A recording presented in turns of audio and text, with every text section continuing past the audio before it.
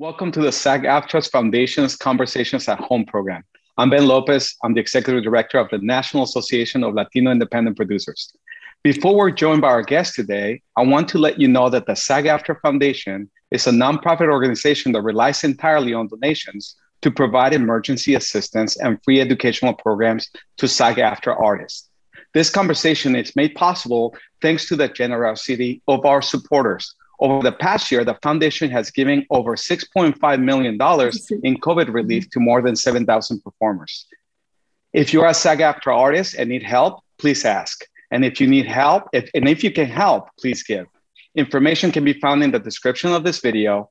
Thank you for your support. Now, without further ado, it's my pleasure to introduce Eugenio Derbez. Hi, Benjamin. How are you? Thanks for giving me the chance to speak to your audience. This is such an incredible opportunity, not just because we're in Latino Heritage Month, right? All year is Latino Heritage. It should be, right? A Latino Heritage Year for us. So exactly, it's always a celebration to have you. Your life is and career, your trajectory is so impressive and very inspirational, not just to Latinos, but I think by the mainstream public at large. And so thank you. It's an honor to have you here. How do you feel about starting way early in your career, like early in life? How do you feel about that? Well, let me tell you my story. I was born and raised in Mexico City. My mom was a soap opera actress. She was the queen of telenovelas. So I was born into show business since I was a kid. And I fell in love with acting because of her, because of my mom. And so I think I realized I wanted to be an actor since I was very little. Because every time I went with her to set, I wanted to be on screen. I wanted to be an extra or whatever. And then I started going with her to the cinema, to the movie theaters when I was like, I don't know, 6, 7 years old to watch, Mary Poppins, The Sound of Music, blah, blah, blah. And then every year I was watching the Oscars with her. So I was really in love with Hollywood, with all these movies that came from the US. And I remember that I probably was like, I don't know, like around 10 years old when I told her one day, while we were watching the Oscars, I told her, that's what I want to be. I want to be a storyteller. I want to be there and make people feel what I feel every time I watch a movie. And then I always dreamed with Hollywood, but life at the beginning, life took me on another paths. And I stood in Mexico. I started working there, trying to do a career. And my beginnings were basically in another country, in Mexico. Excellent. So being an actor, a comedian, and having those type of aspirations in Mexico is very competitive because obviously there's a strong tradition going all the way back to Cantinflas, going all even beyond that, Las Carpas and the theaters and all that experience. So I'm curious what that was like for you. What was like the first entry into that world? Were you naturally funny? I mean, I'm sure like for us, that's the myth, right? You were born funny from the moment you were conceived, right? But I'm wondering if was it something that was honed? Was it nurture, nature? What was it? It was very funny because I didn't realize that I was funny. I didn't know I was funny. So I think I was naturally funny because my fellows at school, they told me that I was funny when I was little, when I was a kid, or when I was in high school. They've been telling me, you were funny when we were at school. But when I was working, because my mom was a soap opera actress, I always wanted to be a dramatic actor. I always loved drama. And I never thought about doing comedy ever because I didn't realize that I was able to make people laugh. So I kept trying to be a dramatic actor for many years. I was always trying to work in a telenovela, that because that was the world that I knew. For like, I don't know, like for first telenovela I did, I was 12 years old, and I kept trying to work in telenovelas until I was 27. So, and nothing happened. And my career as a dramatic actor was, it never came to any point. It was just nothing. And one day when I was 27 years old, they invited me to be a guest in a comedy show, kind of like a Doris Day show with comedy sketches. And that was my first encounter with comedy. And they invited me to do the sketch. I did it. They loved it. They invited me like a week later for a second time. They loved it. I felt so natural and so good. And I was like surprised by what I was doing. And then the third time that they invited me, they asked me to stay as a part of the cast. And that's how I began my comedic career. And my life changed from that point. My life changed completely when I became a comedian. That's incredible. I want to go back a little bit into that ecosystem for people that might not know. They're watching this specific conversation, but they might not know what was happening in Mexico during that time, around the time that you were going through that transition. Because I want to know a little bit more about the training, maybe the first acting coaches that you had, and maybe some of the stuff that you were reading. Was it mostly telenovela based, or was it also maybe theater plays and a specific level of training for the craft? I don't know if they were using Stanislavski or more telenovela style. If you don't mind taking us back to that moment, I'm really curious before 27. Well, I did everything I could because I really wanted. My mom was really serious about acting. For example, I remember I was like probably 6-7 years old, and she did a telenovela called Maria Isabel, where she was playing a maid that she came from, like indigenous maid that comes to the city, and then she falls in love with her boss. And they end up marrying. And then it became like a very popular telenovela. Then they remade the telenovela Simplemente Maria. There were a lot of remakes in Latin America of that telenovela. But when she was training for that, she went to a small town and tried to. I think she lived there for like a week at least. And she was training without shoes, and she learned the dialect. She learned how to sing all this lullabies that they have. She was really into it. So I wanted to be like her. So I studied, Stanislavski, all those method acting stuff. And also I went to Televisa, where they had an acting school that was more for telenovelas. It was more like practical and easy. And I went through everything because I really wanted to be a telenovela actor, but nothing happened. And all of a sudden I'm acting in comedy sketches, and I never took a class. And I think there are no lessons for comedians. I mean, they teach you how to act, but they don't teach you how to do comedy. Usually, I don't know. I don't know, probably here in the US, but in Mexico, no one is teaching how to be funny or how to be a comedic actor. So, and my mom was really surprised because and actually I'm still a very shy guy. So my mom was like, first of all, she was surprised when I decided to become an actor. But when she started watching me doing my characters, she was like, you're like another person. You are always a shy guy. Still nowadays, if I go to a party, I'm in a corner. I don't want to talk to anyone. I'm very, very shy. But every time I put a disguise or anything in my face, I become a character, and I am like another person. I feel like free to express what I think. So it's funny. I have these two personalities. It's weird. That's really remarkable.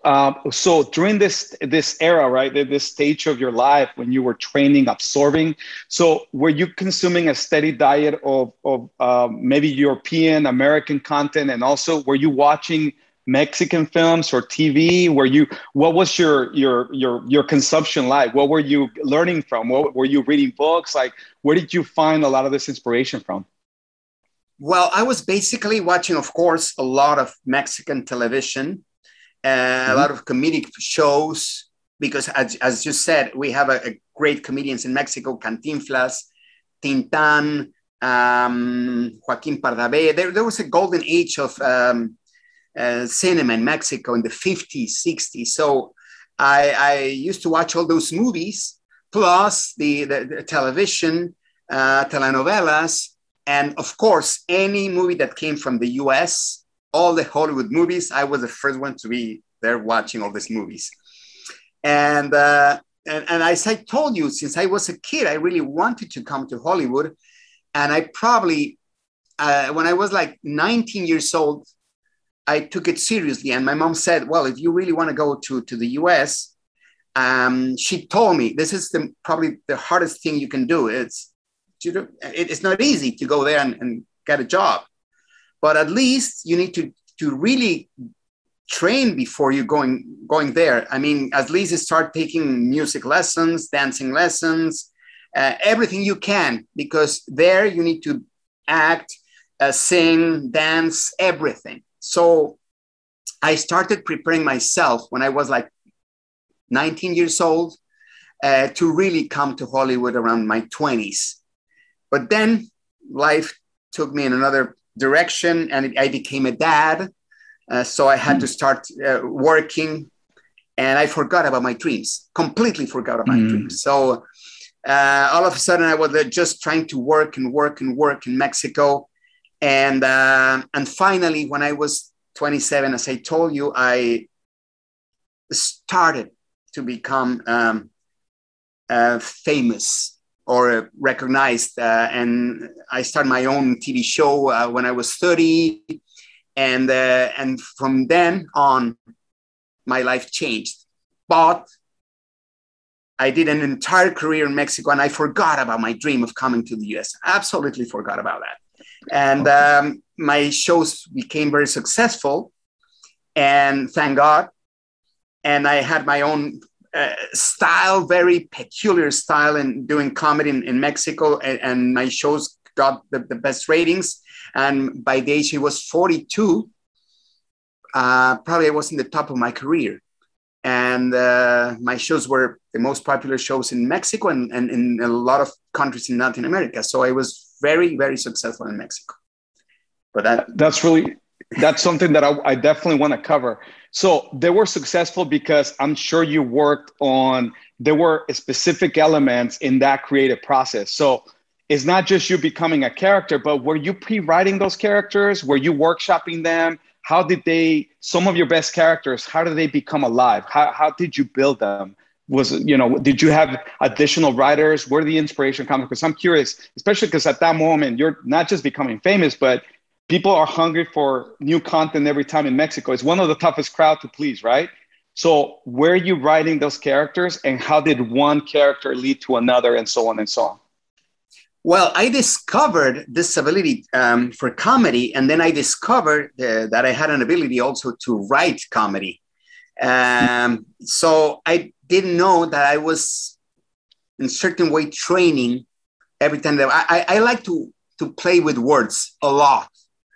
I was like the guy who plays with words in Mexico. And I had a character that's based just in playing words with words and everything. And it was really funny. And it was very, as I told you, my style was very different from anything you saw before in television. And also I had a group of writers that back then in Mexico, it was not common. Usually they just had one writer per show. And I was the first one to reunite like a group of like 10 writers that they were able to work for me. They trusted me. And and we worked together creating all these characters. I was one of them, so I was always writing with them, always with them, creating characters and breaking rules. That was the first thing that I did. Is what is prohibited, what is banned, what have no one done before on television. And once we found what, we tried to break all the rules and make something different. Everyone was always telling me, how did they allow you to do this? I was like, because I was fighting for it. And I fought for years for one idea. I was fighting every single day until they say, okay, do it. And thank God I broke a lot of barriers. And that's why my shows were very popular, because every single week we had like a big surprise for the audience. That's really remarkable, especially because people might not know a lot of the history of the way comedy worldwide has come into being. For example, here in the US, you had Charlie Chaplin utilizing a similar system of like having 10, 13 writers come up with gags, and then he would improvise. And then from the Chicago School of Improv, you have like Del Close, the godfather of improv here in the US. So you were combining the best of both worlds. So I'm very curious about that aspect of the improv versus the writing. So would you be writing the characters and then situations? And then how much improv did you actually inject when you were actually rolling the cameras? I'm sure that people really want to know about that process. Well, I was very, very, very picky with the scripts, especially because I was always working with words. So I really, at the beginning, I really stick to the script. And I was always like, and this is true. Sometimes we were arguing. I was arguing with my writers, like for, I'm not kidding, like 2-3 hours for just one comma or a dot or a period or an accent. Should I say it like this or like that? And we were discussing. It was really like so precise that it was like probably too stiff. But it was successful. But then I learned that I need to lose a little bit more. So once I reached certain level and I started having important guests at my show, I discovered that I could, it was really funny to make them laugh and improvise and go off the script.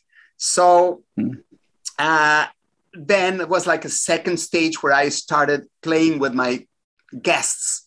And my job then was try to make them laugh and just keep going. And I always told everyone, don't cut. No matter what, don't cut ever. Even if the actors say, okay, I'm sorry, cut. Don't cut ever. So there was a second part when I had a guest and they said, I'm sorry, I laughed. I was like, what are you talking about? Who are you talking to? And I continued like there was no cameras, and they felt bad because, oh, sorry, should I keep going? And I was like, what are you talking about? So it became like another sketch inside the sketch. It was really, really, really funny. So I would say that I at the beginning started sticking to the script. But then, like probably a few years later, I started improvising a lot, but based on a really good script. Because when you rely everything on improvising, it's very dangerous because sometimes you're inspired and things happen naturally and you could be funny. But sometimes, this magic thing that happens is not there sometimes, and it could be boring, and I couldn't risk my show or my career based on I'm gonna be improvising. Don't worry, I'm good at it. No. I always had a good script, and then I could like go on and off depending on if I see something funny that I could bring to the table. I go out, improvise, and then go back and stick to the script. I think that's the best way to improvise when you have a good spine, like a good script, and then you can start playing. That's a really incredible bait. You leave nothing to chance. So there's perfectionism that you honed for a long time. There's been some publications that say that in order to master something, you need to at least spend 10,000 hours working at something. So you definitely put in more than your 10,000 hours in that improv and the writing aspect of it. So by the time you achieve what you would say the pinnacle of the most competitive market, especially in comedy in Mexico, you were ready for the next challenge. So I was wondering, can you take us through that process? Because you reached the moment where, okay, I could do this for maybe another 10, 20 years. I could retire from this here in Mexico. But you had your sights in that bigger goal, that North Star. Take us through that transition. Because I know it was hard, because I've heard other conversations of how much you struggle, even though you were obviously the most well-known comic in Mexico. But when you make that transition, take us through that process. Yeah, well, I was 42 when, as I told you, I was like in a very good place in my career. My shows were #1. I was working with a network that they were paying me really well. Life was good in all senses. Everything was perfect. But then when I was 42 years old, my mom died. She passed away. And I always say that probably it was her.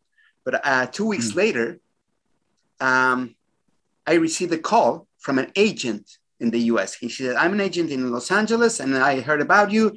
I would like to talk to you. Can you come to Los Angeles and have a chat with me? And that moment, I think that moment was one of the moments that I had many, but this is one of the first moments that changed my life. Because that moment is what, like, holy cow, I had a dream. When I was a kid, I had a dream. I wanted to conquer Hollywood. I never did it. It's too late. I have a life and a career here in Mexico. It's too late, but I should give it a try. Let's see what happens. So I called this guy and say, okay, I'll be there in a month. And then after hanging the phone, I opened the yellow pages and started looking for English classes, for English lessons, because my English was really, really, really bad back then. Still, but I'm working on it. But so yellow pages. So I saw a school, a very popular international school of English, and I said, I want. Is that Inglés sin Barreras? Is it that one? Not that one. Not that one. Berlitz. One. It was Berlitz. So, and then, but I said I need something really intense, as I want to learn as quick as possible. So they said, well, we have a course in Los Angeles that it's very intensive, just an entire week. Well, I'll take it. So I went to Los Angeles for that, to study English, an immersive course. And then when I was in that week learning, my teacher told me, go and watch Latinologues. It's a play with Latinos and they speak in English. It's going to help you. And long story short, I went to watch that play, and in a certain way, after a long tour, I would spend like an hour telling you how I got there. But many years later, well, not many, like 3 years later, I was working on Broadway with that play and being one of the actors, even without knowing what I was saying. And let me tell you why, because they sent me the scripts. And I always was, I just memorized the scripts. I was like, this is not funny. And even though I was trying to look at the dictionary, I didn't get it. I was like, I understand the words, but I don't understand the concept exactly, but I'm just going to say it. So I really repeated what I was, and also I made a lot of mistakes. I was already on Broadway and I was mispronouncing a lot of words. And lately I've been telling my friends that were there, I was like, what? You never told me I was mispronouncing these words. And they were, well, we thought you were doing a character. They were, no, I was not. I didn't know what I was saying. So anyway, the thing is that I started doing some stuff on Broadway, but this was during my weekends. But before Broadway, I was coming to the US during the weekends, just during the weekends. And after 3 years, we ended up on Broadway with that play. So it was kind of a big deal for me and surprising for my audience. But we didn't know you were doing things in the US. Well, yeah, I was like secretly doing it every weekend. And then when I was on Broadway, I spent here like 6 months. It was a short run. And then I went back to my country after I was done with that. And I started doing some movies. I tried to go to movies, to switch to movies besides my TV shows. But so my career in television was still successful. But now I had this thing that I remembered my dream about Hollywood. So I was trying now to do movies. So I said, if I could do a Broadway play now, maybe I can do a movie. So I started trying to do movies first in Spanish, but they never gave me the opportunity, Albert. And it was like every time that I was asking for a job, and I was really, I was surprised because my shows were had the best ratings, and every time I do a theater play, people showed up. So I didn't understand why they didn't want to hire me. And one producer once told me, "You're very popular. You sell a lot of tickets, but Mexican cinema is different. It's very dramatic. And back then it was just about, you know, a drama, very art house, dark. They talk about poverty and hunger and all these dark places that they want to go. So they don't want people to laugh. They want people to be in another state of mind. If they hire you, they will immediately see you and laugh, and they will take them out of the movie because it's like, oh, that's the guy from the funny show. They're not going to hire you." And I got it. And I said, "Thank you for telling me." And that was the moment where I knew that I need to write my own movie. So I started writing my own movie because I knew no one was going to hire me to make a movie. So besides working in the US, I started writing my own movie. And at the same time, I was continuing with my TV shows that were very successful. But I was not that in love anymore with TV shows because I've been doing this for a long time. So now my mind was, I want to make movies. I want to make something bigger. And I kept doing that for many, many years until Broadway. After Broadway, I said, I'm going to try to do movies either in Spanish or in English. Nothing happened in Spanish. I was writing my movie meanwhile. And one day, when I was at Broadway, Patricia Regan saw me on stage, and she gave me the opportunity because she didn't know my background, because she was living in the US, not in Mexico. And she gave me the chance of casting for Under the Same Moon, a dramatic role, and La Misma Luna. And that was my first opportunity doing drama ever in my life. So I'm very grateful for Patricia for giving me that opportunity. And that movie really moved the needle, because after that, a lot of guys from in Mexico, and especially, they started calling me for making movies. Finally. So, yeah, I kept doing some movies for a while until 2011, where I got a call from Adam Sandler to make Jack and Jill. And I was very excited. I came to the US to make Jack and Jill, and he said, "Finally, I can't believe it, Adam Sandler. Everything he touches is a success." And I'm one, in a certain way, I end up marrying him, or his female version, in Jack and Jill. So finally, I'm going to be crossing over. Al Pacino's in that movie, right? Yes. Al Pacino is in that movie. You know, yeah. It was like, no, there's no way it's going to fail. It flopped. So, and nothing really happened with that movie, and nothing really happened with my career in the US. So, but I got a great friend that it's Adam. I love Adam with all my heart. And then, then I did immediately after that a TV series with Rob Schneider, and because Adam recommended me to Rob, and I ended up working with Rob in a TV series called Rob that was aired after The Big Bang Theory.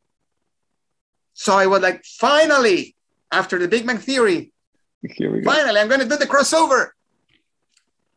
Nothing happened. It failed. So after that, Albert, it was 2011. And I said, okay, I started in 2002, 2011. I tried the American dream. Not anymore. I spent a lot of weekends, a lot of years away from my family. Not anymore. Mm. I already did Broadway, a movie with Adam Sandler, a TV show. I'm done. I'm happy. I'm not frustrated. I'm really happy. I'm going to go back to my country and continue with my shows. And finally, I'm going to finish the movie that I started writing. I'm going to shoot it finally. And I'm done with the American dream. I'm happy with life. Thank you. And that's it. I go back to Mexico. I do Instruction Not Included. And that movie became the highest grossing Spanish language film ever worldwide. Over 100 million. Over $100 million. And I swear, after that, my life changed forever. But I don't want to be talking for 2 hours. No, this is very important for people to see that it's not like it was going to be right away, that transition. It wasn't going to bear fruit, but you were used to struggling even from the beginning. But there was a moment in Adam Sandler's kitchen that I remember hearing you retell a few times. I don't know if you're comfortable sharing that moment where you were wondering why you were being cast there, and you kept asking Adam Sandler. Do you mind sharing that moment? Because that's very important. When I heard this story, I thought, wow. Because actually it's very prescient for people who understands the struggle of being an actor and as a creator in this business. Do you mind telling the story? Absolutely. No, absolutely. Let me tell you, I was, I had an agent. I never had an agent before. Right. The first time I had an agent was when I was on Broadway, 2005. That's what my first time. I have an agent. Wow. Well, my agents did nothing for many, many years. So when it was 2011. So from 2005 to 2011, they got me nothing. Nothing. So in 2011, when Adam called me, I said, yes, of course. What should I do? They want to cast you. I was like, yeah, no problem. I'll do the casting, whatever you need. So I went to LA for the casting, and it was not in his kitchen. It was in his office first. Oh, yes. Let me tell you. So I go to his office, and I thought I was going to meet with the casting director, do the casting, and that's it. But all of a sudden they say, before doing your casting, Mr. Sandler wants to talk to you. Well, like, personally, I'm gonna meet him. And we're like, yeah. He's waiting for you. And I couldn't believe it. So I went into his office, and he says, you know why you're here? And I was like, well, not really. And he said, I have a Mexican crew, my staff in my house, the nannies, the gardeners, all of them are Mexicans. So especially my nannies, when I was asking them who was their favorite comedian, or what was the best comedian they knew in Mexico, they mentioned your name. So you are here because of them. So I was like, are you kidding me? And then when we were shooting the movie, he said, can you go with me to my house so we can say hi to all the nannies? And I was like, of course. I mean, I want to kiss them. I want to hug them. Actually, I owe them my 15%. So I went to his house. to Adam Sandler's house, and it was the most bizarre scene because I was there, and thank God the nannies and the gardeners, they were very excited, and they wanted to take pictures with me. And there was Adam Sandler with the cell phone taking pictures, and I was like, I mean, guys, Adam Sandler is in front of you, and you want to take pictures with me? I don't get it. And my world was like so bizarre, that scene. And we were in his kitchen. That happened in his kitchen, taking pictures with the nannies, with the cook, with the gardeners. And he was taking the pictures, and I was in the picture with the staff. So it was very significant to me because that's what happened. Really, my people, Latinos in this country, they're the ones that made my career in the US because they gave me the opportunity since day one, like with Adam Sandler, where the nannies recommended me and not my agents, the nannies. And now every time I open a movie, all my peeps show up. And for me, it's very significant. That's why I'm very, very grateful with all the Latinos in this country because of them, I'm here. Not because that's the context of them. Exactly. That's the context that I wanted to lay out for folks, that you were right in the perfect timing of not only did you have a loyal audience because they appreciated what you crafted in comedy for so many years, but you were also at the inflection point where Latinos, I think that now in today's numbers, here in the US, we're $1.7 trillion in economic power.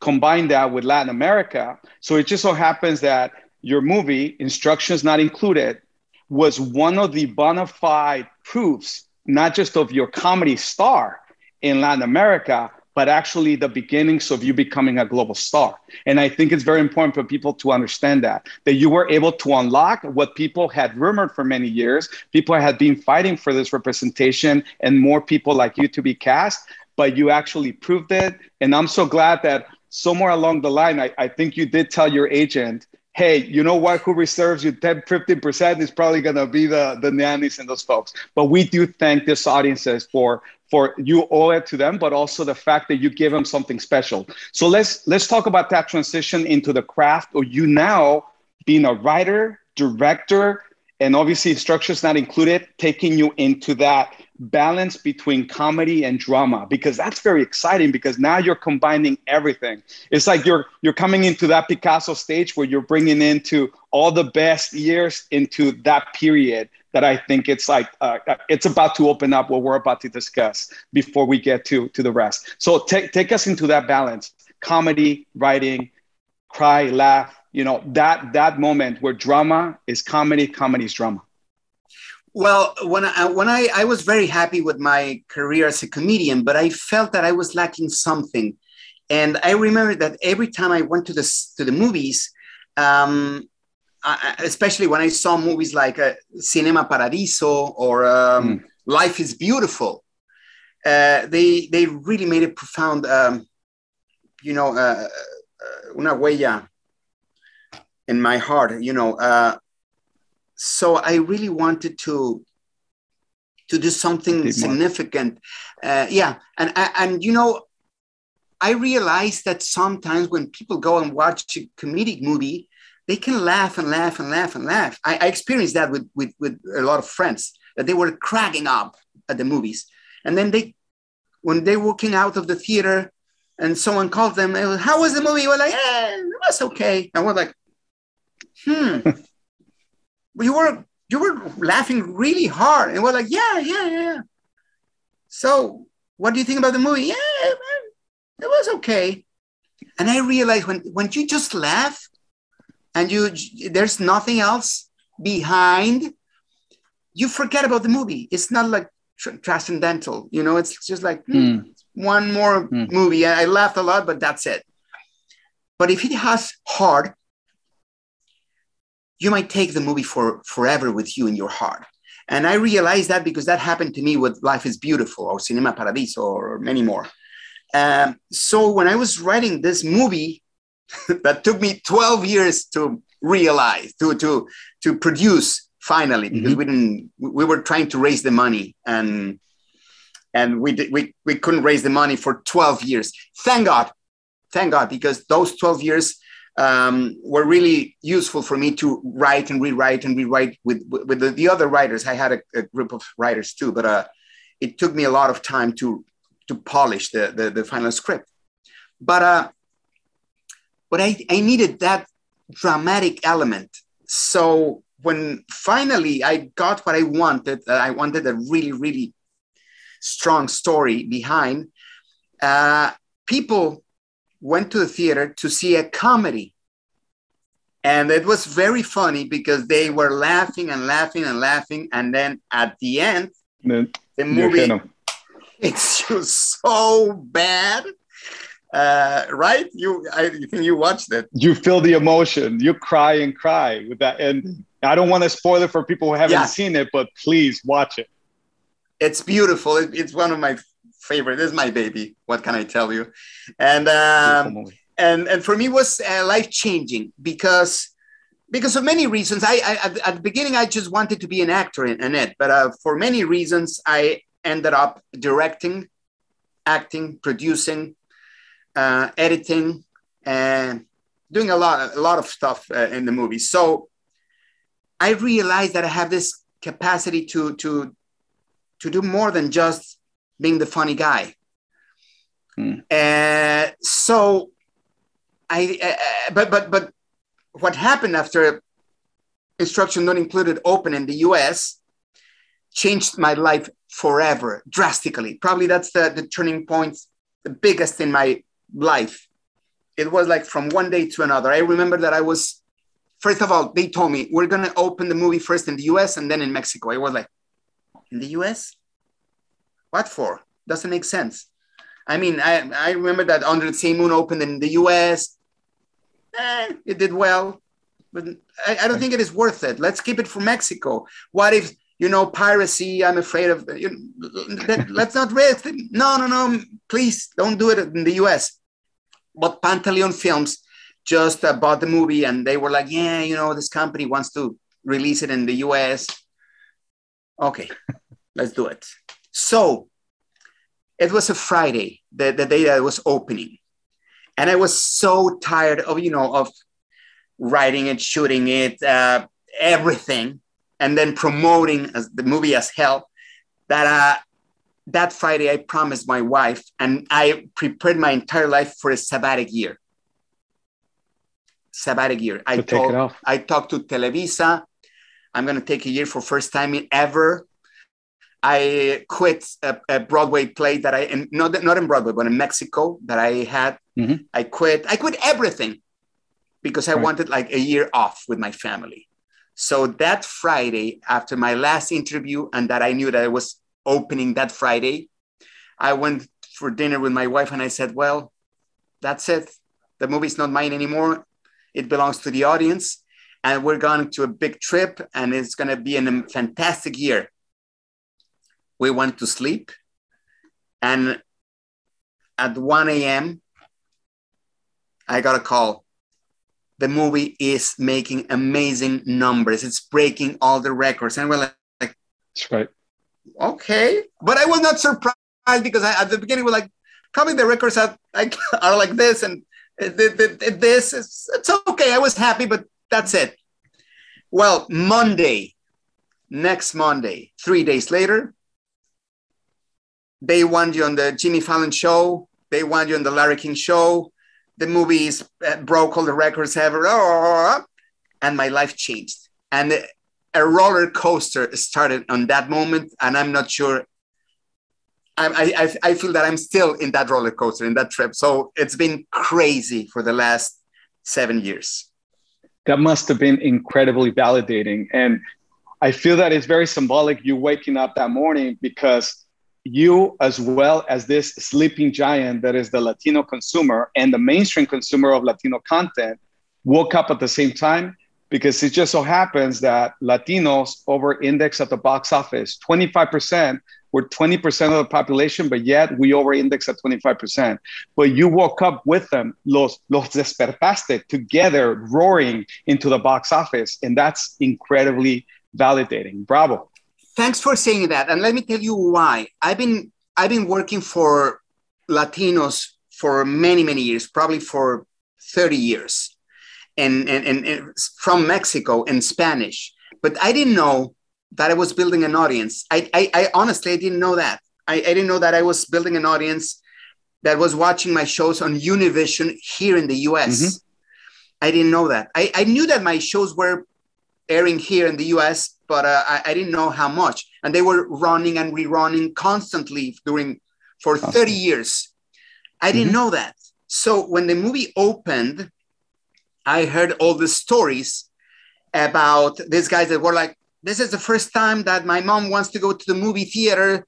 She lives here in the US, but she doesn't speak English. So this is the first time that she wants to go to the movies to see your movie. So all these people that never went to the movies showed up. All the Latinos that were watching Univision showed up. And it's because a lot of things. First of all, they said, it's the first time we see like a movie that is not about immigrants, about wetbacks, about drug lords, about narcos. It's a family movie. It's a fun movie. The character is a Latino, but he's a good guy. And they were telling me also that. Thanks for portraying us in a nice way. Finally, it was very good for them to watch a Latino that was successful, that was respected, that was a good dad, that was, even though he was not speaking English, because my character doesn't speak English in the movie, he was succeeding. All of that was important for the audiences. And then the story was really engaging and they loved it. So all this, I was not aware of this. So when it happened, it was completely surprising for me. I was not understanding what was going on. So the next 3 months, Albert, it was crazy because my agent were, Eugenio, it's now or never. Right. So imagine I had to make the decision in just in 3 months, if I should shut down my entire life, quit the company I was working for that they were paying me really well, shut down my office, my production office, my writers, my team, everything. Como dicen, I quemé las naves. I burned my ships, and I shut down my life in Mexico. I took an airplane 4 months later, a few months later, 4 or 5 months later, and I went to Los Angeles to start a new life in a new language, with a new team, with a new everything, even with a new baby, because my wife was pregnant at that moment, and we had a baby 1 month later after we landed in the US. So it was like starting all over again. I felt that I was in another body, in another one's body, waking up every morning, watching another house, driving another car, going to another office, talking in another language, going back and seeing a new baby. It was like, this is not my life. This is not me. But it was exciting at the same time. It was crazy, crazy. So at this point you're in uncharted territory, right? Because usually when you have like some sort of crossover effect, right? I think before that, it was like Salma Hayek and a few other people that were still trying to make headway in the industry, but you were specifically on the comedy side, the pioneer. So there's really nobody that you could have consulted with except maybe the people that were successful on the US side. So you had to build your own plan. So this is where I'm wondering if you can transition us into, because there was no blueprint, you had to come up with a blueprint. You had to bring in new partners. You probably had to create a new entity, a new company, a new partnership that could take you into this new era of where you're currently riding the other wave, right? Almost like a surfer riding the next wave of validation from your audience. So do you mind taking us into your wall creating, you're writing screenplays, you're directing yourself, but now you're creating a company that wants to take on more projects? Well, it's very interesting because as exactly as you said, it was, I was afraid of starting in a country that I didn't know the culture. I didn't know how can I say this? In my country, I was used to doing whatever I wanted. I was like really the king of my world. Your domain. my domain, I can do whatever I wanted, write about whatever I wanted. I know the culture, I know the words, I know the language. When I came to the US, I'm still nowadays learning English every single day because I need to be more fluent, but I didn't know anything about comedy. And we laugh about different stuff. Every time I'm in a movie and I want to bring a joke, the director's like, that's not really funny. I was like, but that's really funny in Spanish. No, you better say this. And I was like, but that's not really funny in my country, but it is in English. Okay, so it's always that struggle. We don't laugh at the same things, some of them, right, but we're very different. So trying to find the way to crack it, because I didn't want to come here to do movies in Spanish. I came to the US to start a new career and start doing comedy in English with my style. So I was very clear. I'm not going to be ever a comedian that was born here. Anyone. I'm not going to be this close to Adam Sandler or Ben Stiller or Will Smith or you name it, Jim Carrey, because it's not I don't even know how to speak that fast. I need to do it in another way with my own style. It has to be my way, but still try to get into the English, the general market. So I got an amazing partner called Ben Odell, that he knows the industry really well. And we started this company called Tripas. It's three and then PAS, Tripas. And it's because Tripas means guts. And we put this name to play with, because I play with words all the time. So it's three pass. That means guts, because you make your decisions with your guts. And exactly. And then we started this company trying to create our first movie. And I was like, I need another instruction not included. But everything was so crazy. I was trying to, after moving to another country, I was still dealing with a lot of stuff. So I didn't have enough time to write. So a lot of scripts came in and they were really funny, but I wanted more. I wanted this hard element. So the first movie that was ready for me was How to Be a Latin Lover. But for me, it was not enough. I was like, it's really funny, but where's the hard?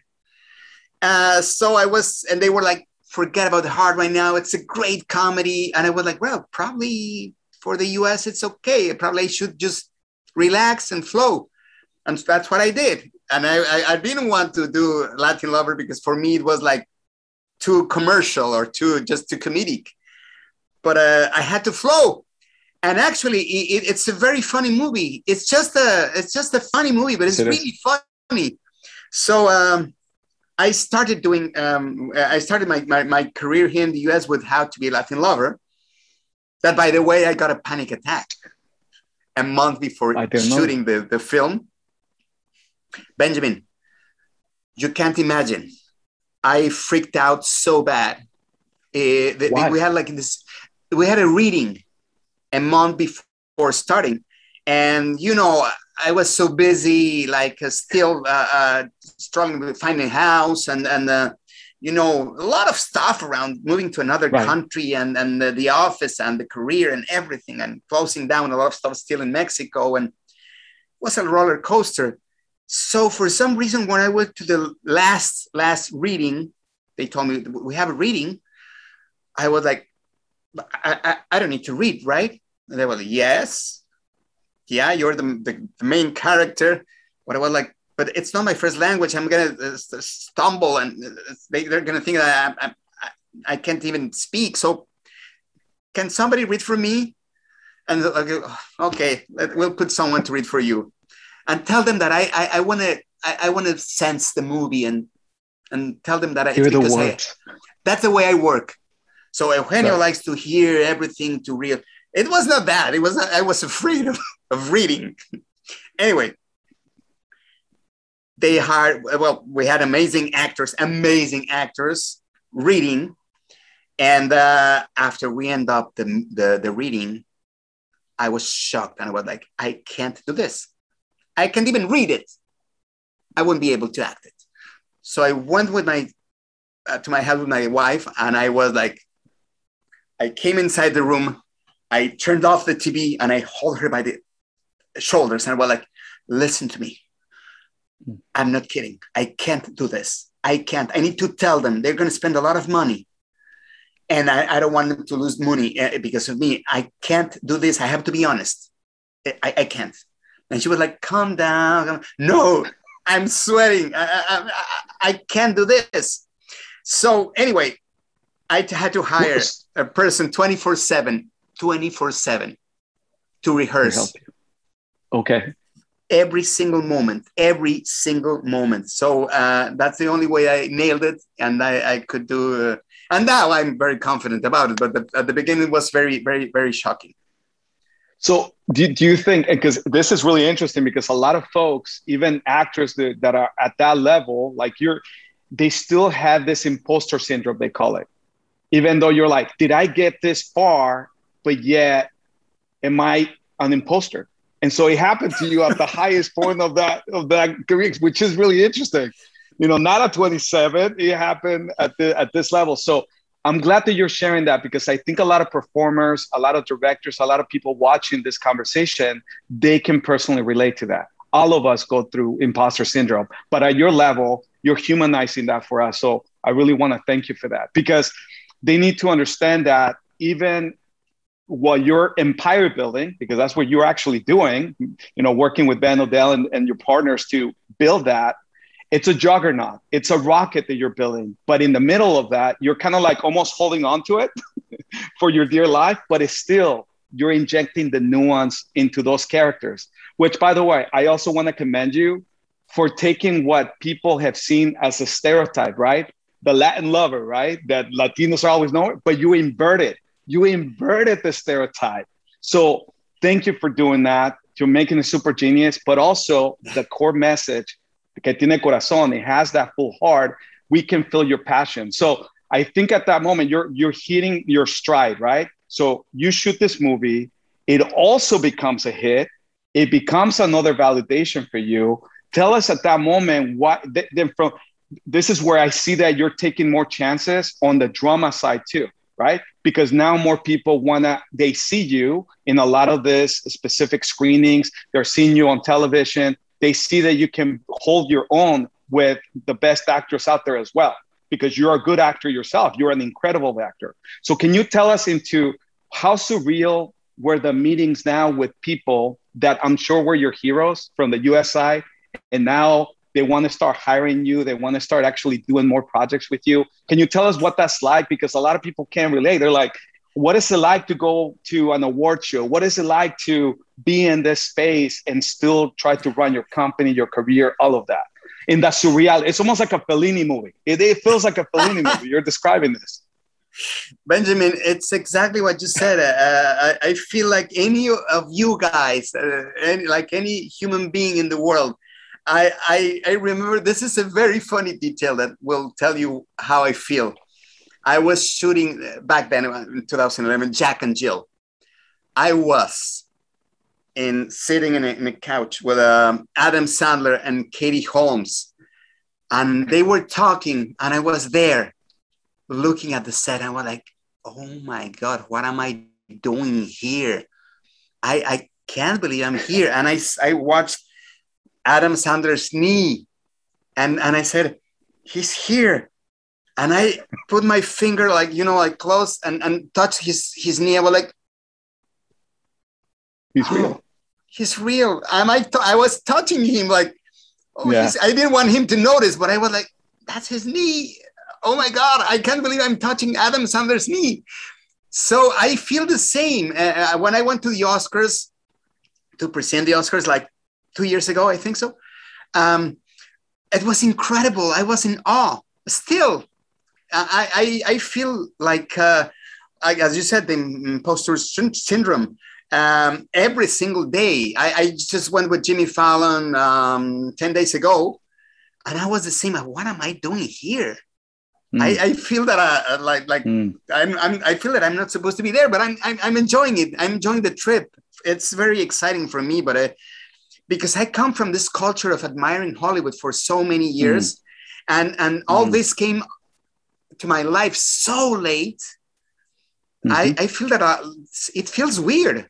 But because probably when you succeed when you're 20, 25, 30, but coming to the US to start a new career at 52, that's crazy. That feels weird. You definitely earned it. I wanna build some time for CODA. I wanna talk about this film because I've seen it twice at least. And by the way, it was a surreal experience because I missed the theatrical experience, but I was able to stream it obviously. And I think that in that role, can you tell me about that project, the role, and then what it was like there's so many layers there. So you can tell us where you want to focus in, because not only is it a breakthrough film that's working with folks with disabilities, performers with disabilities, but in a way that is so empowering. And then two, you're playing a teacher that is giving you the honest truth and using musicality. And you disappeared into the role, at least, from my perspective, completely. Who is this guy? This is not Derbez. This is el profesor. Like, he's teaching you music, pero with such an incredible take on this character. So if you don't mind telling us about that experience, and I'm sure, did you have any doubts about the project, or maybe how did it come to be? And when you finally saw it, if you don't mind recapping, what was it like seeing the first screening of that? With, I don't know if it was the director or maybe with the audience, Sundance, all of that. So I don't know if it was virtual. Virtual, yeah. Well, let me tell you. First, I love the project. I think it's an amazing, amazing movie. I saw that movie like 5 years ago because one of the producers, the original producers of CODA, brought this movie to Lionsgate where I was working back then. And I saw the movie, and they offered it to me. Are you interested in this? And I was like, I loved it. I loved it. But probably it's too dramatic for my audience, where they're expecting more like a comedy. So probably it's not on my wheelhouse. So, but 5 years later, he called me again and he said, are you interested in doing, just as an actor, the teacher, the music teacher? And I was like, of course, I love that movie. I love that project. It was an immediate yes.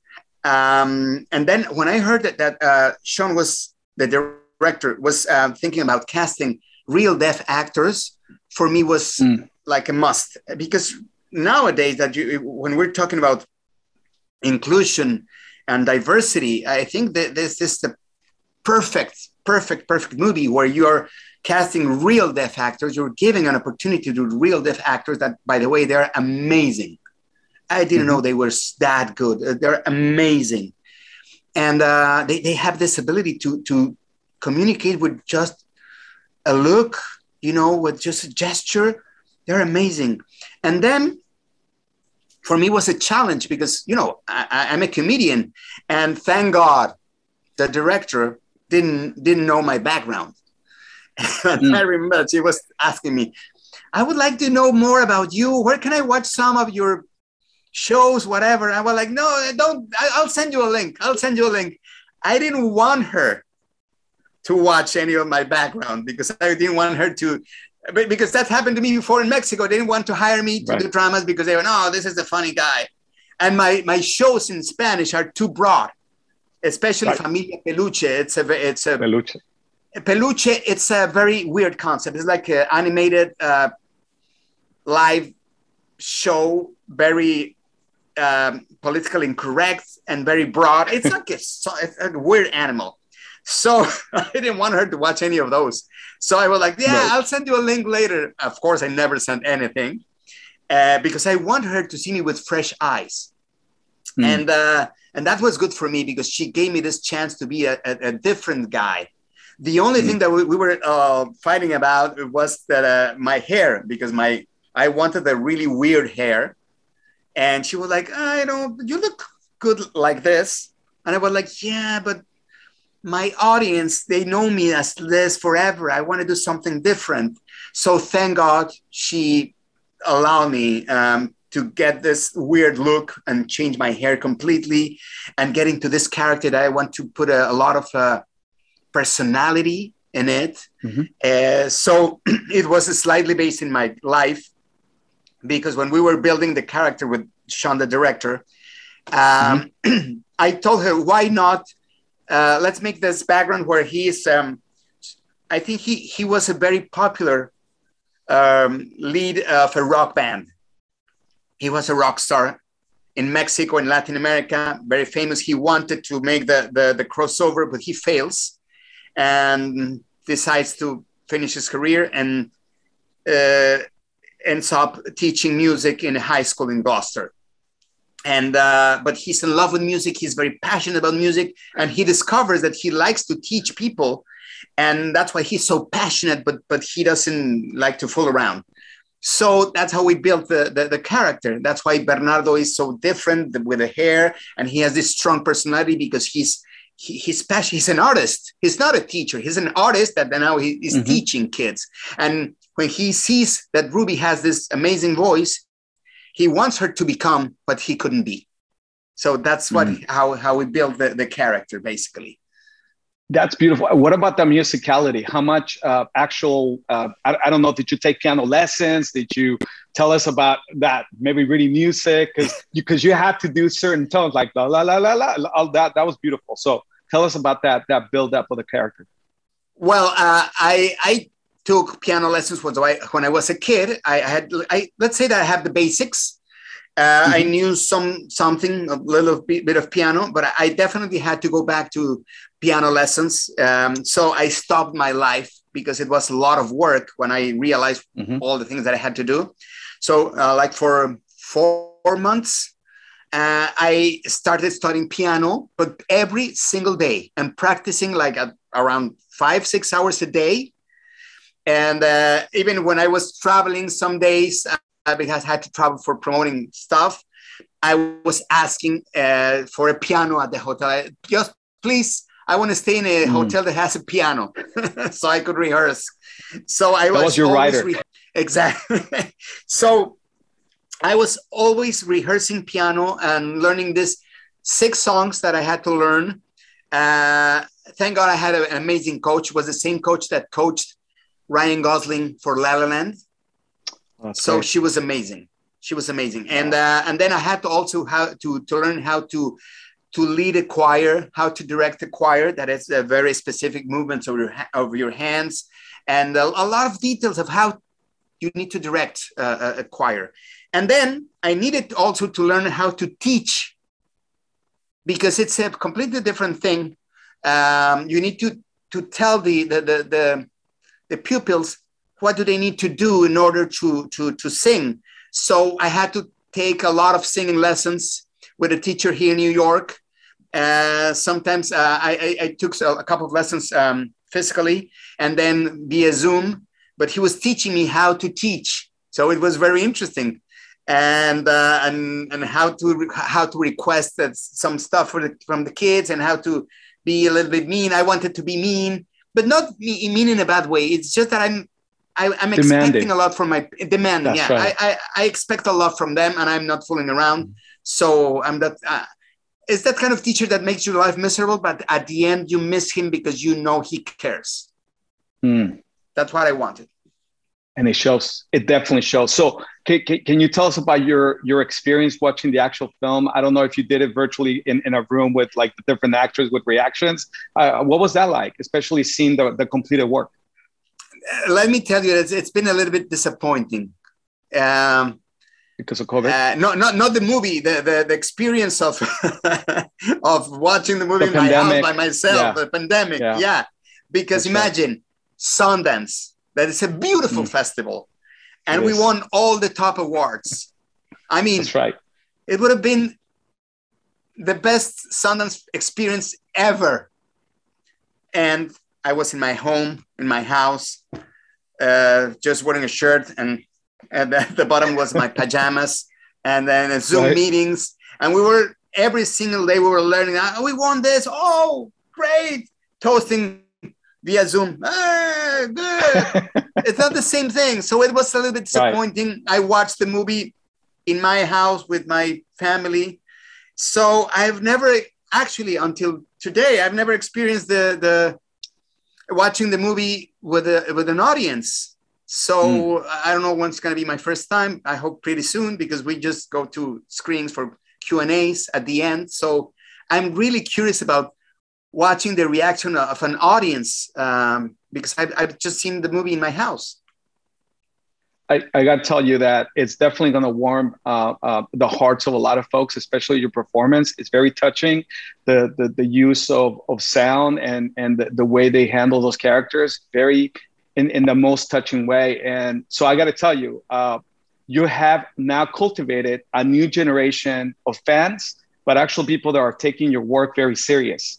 So I'm glad that SAG-AFTRA is having conversations with you, because I think that the work of Latinos has been elevated. Now we're uplifting each other to make sure that we're really doing that at that work. So I'm wondering if because we're getting to the point where I want to discuss that little boy growing up with your mom, having that dream, watching those musicals, watching the Broadway shows, watching everything that inspired you. And now you're at this point in your career that you actually made it happen.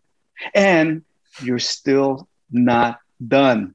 By the way, Ben and I, we know each other from way back, and so every time that I talk to him, he tells me, we got like 50 something projects in development. We got so many projects. So I'm like, so you're just getting started. So that's also inspiration for another generation of actors that also are probably thinking, is there another chapter, another point where I can continue? But first, take us to that little boy, Eugenio El Pequeño, that little kid that was dreaming with your mom. Tell us about, what would he tell you now? I think that we both would have a great conversation about dreams come true. I feel that there was a point in my life when I felt that I was dreaming too high, and that I was like probably aiming to a point where I couldn't reach it. But I always wanted to dream high, but I always feared that I would not be able to reach that level or get what I wanted. And I was aware, but I always wanted to try. And I've been like that. I prefer to fail, try, even if I fail, that not trying because I'm afraid of failing. And that's been my rule. That's why I'm here. Every time they tell me you have to do this podcast, I was panicked. How long is the podcast? 1 hour and a half. In English? Yes. Okay. I'm panicked because it's not my first language. I'm always panicked about everything. So I would tell that kid, be confident. It's going to happen. Not the way you think. Not the way you expect. You're going to feel that it's not going to happen ever, but it will happen because you love your career so much that life is going to concede this dream for you. So be confident and be prepared, because the trip is going to be bumpy, but very, very fun. Specifically looking at your family now, you're cultivating the next generation of Derbezes that are going to continue to follow in that inspirational path that you've taken. And I see them being as prolific as you. So you have your kids that are now taking the mantle. What can you tell us a little bit, any little preview about where this family is going? I mean, like, tell us what your best hopes are for, I mean, we're talking about you so prolific even to this day. So where is that Derbez family name going? Because now it's really going for global domination, true global domination. Impressive. Yeah, well, I don't know why all my kids wanted to be in show business. I feel like I'm like a factory of child actors. I should just charge 10% and retire. You should. But for some reason, they're really good. I mean, Vadir is doing amazing. He just did a movie with John Malkovich and Bruce Bruce Willis, and another one with Guy Pearce. And Aislinn, my daughter, is shooting in Spain right now. She did Casa de las Flores, House of Flowers, and it was very successful. And now she's shooting like 2 movies in Spain and a series. And then she's going to Chile. So she's doing a lot of international acting everywhere. I'm very proud of her too. And Jose Eduardo, he's doing his first series as a starring. It's called The Uncle. It's a project that I think you might know. It's called The Uncle, but the Spanish version of that, he's starring on that one too. And so I'm very proud of them. And my wife is about to start touring again. She's a pop singer, and she's about to start touring in November. She's going back to singing. So I feel so blessed and so grateful with the audiences, because for some reason they've been supporting me and my family in every single way. So I'm grateful to life, to the universe, and especially to my audience, that they are very supportive always. Eugenio, you have given your audiences so much over all these years, decades of incredible work, touching work, that I think we're paying it forward now. You know, you already paid it forward, and now it's coming back, that energy this way. So for everybody that's watching this conversation with you, I hope that they were able to get a little bit more insight about your journey, your career, your experience, the craft. There's more. We could actually speak for another 3 hours, but I think it's important that for someone who's as shy as you were very given to this audience. So muchas gracias. I really thank you from the bottom of my heart. Thank you for being part of this. No, thank you, Benjamin, because you know, I know that for a lot of people, I'm a new face, and I can tell that a lot of people are, oh, who's this guy? Or why is he giving autographs in the streets? They don't get it. It's like, because I live in these 2 worlds, you know. It happens to me when I go to a studio that I arrive to the studio to see the producer, and, you know, the valet parkings go crazy. And, oh, Mr. Derbez, I'll keep your car here in front. And they park my car in front of the door. And then I go to the offices, and they like, what's your name? Eugenio. I can spell it. Write it down. They're so cold. And then I go back to the valet parking. Mr. Derbez, so it's like living this double life. It's very interesting. So every time I have the chance to explain a little bit of my background and my career to the audience, I feel really grateful. So thank you, Benjamin, for this space to talk more about my life and my career. Thank you very, very much. I'm really grateful. 100%. Thank you so much, Eugenio. On behalf of the SAG-AFTRA Foundation, I want to thank you for sharing your experiences, process, and craft with your fellow performers. Muchísimas gracias. Thank you so much. Have a wonderful.